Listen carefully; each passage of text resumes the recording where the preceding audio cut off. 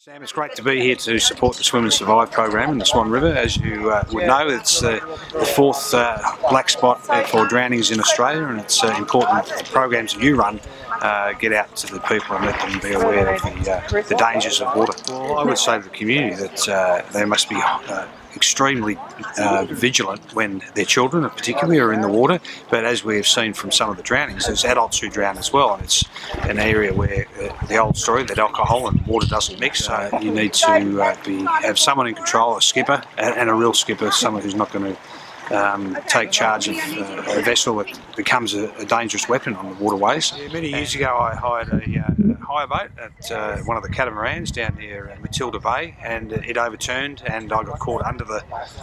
boat with a rope around my neck, but managed to get out of the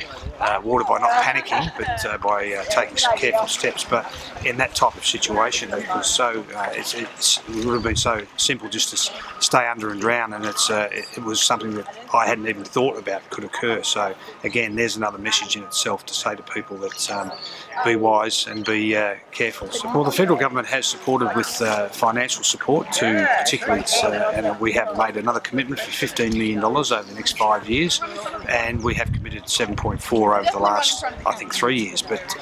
the commitment for that is given by the awareness that the federal government has of how dangerous our waterways can be, how important our lives are, how important it is that everyone wants to come home, enjoy our waterways, but it's important that the work that the Royal Life Saving Society does to highlight those awareness campaigns, and also keep in mind that it's part of our beautiful nation, it's part of our beautiful lifestyle is the waterways.